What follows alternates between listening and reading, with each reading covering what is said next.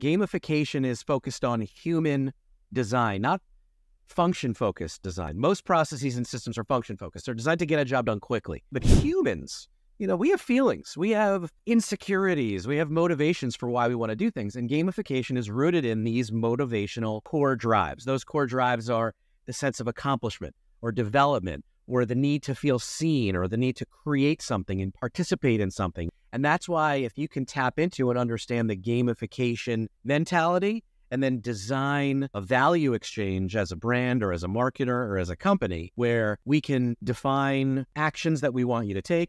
There is a Seattle-based company called Midnight Cookie Co. They sell great, delicious cookies, but also ice cream and coffee. And they've created a truly omni-channel experience where, they want people to come to the store, but they just as much want people to post about it on Google and post reviews. They want people to post Instagram and TikTok videos of people eating, the cookie. So by defining a series of actions and incentivizing through different types of rewards, whether it's recognition or discounts or merch or other perks and access, the Midnight Cookie Co. is creating a super fan loyalty program that will spread the word of mouth throughout all their locations. By people talking about it, I'm way more likely to listen to you talking about a product or a brand that you like than just responding to an ad.